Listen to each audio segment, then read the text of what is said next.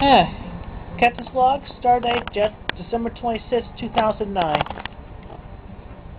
Yes, well, I'm still rather ticked off at Jack Thaddeus, but I have other thoughts that come to my mind as well.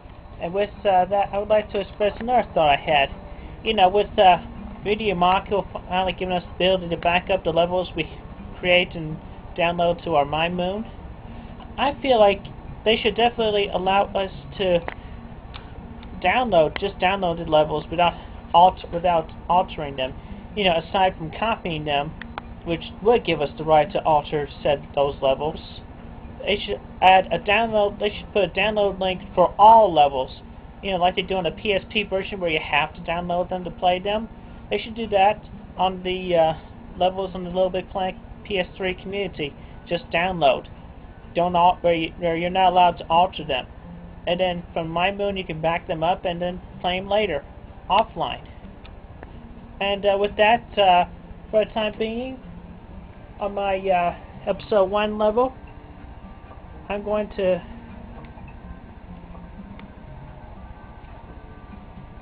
make it copyable as a big step within the merchandising rights, because you know I learned something from Brutal Legend from the merch booths that Jack Black has definitely worded well.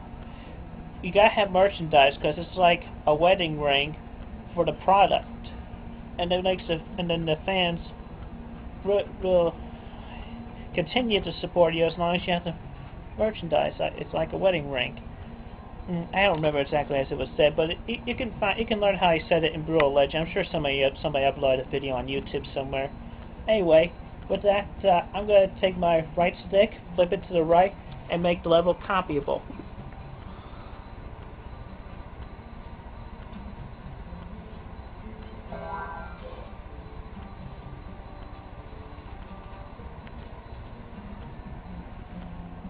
And with that, I want everybody who downloads the level to promise me not to alter it, but only to back it up on their hard drive and play it at their own leisure offline, as well as online if you don't feel like copying it.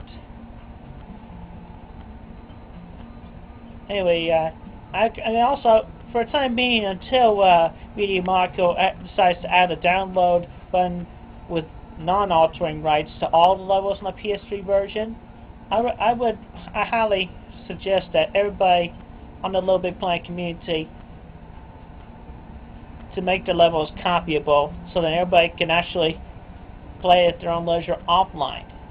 The score still gets uploaded, you know, as well as the continued star ratings. So I don't see what the big deal is other than that.